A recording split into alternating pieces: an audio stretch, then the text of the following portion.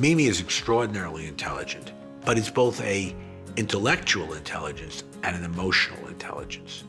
And you need both to do this movie. What could have more impact than that? With Mimi, there's an openness to collaborate. She leads very effectively and keeps everyone together, but also at the same time lets it breathe, lets people have their own ideas, opinions, throw things in, try things out. Change minds first, then change the law. She doesn't fix what ain't broke. She lets you really find your way, and she gives direction when she needs to. Okay, we'll get it. Felicity Jones really embodied Ruth Bader Ginsburg in a real, honest way. She found her reality. She wasn't doing an impersonation. We wanted her to find her essence, and she did.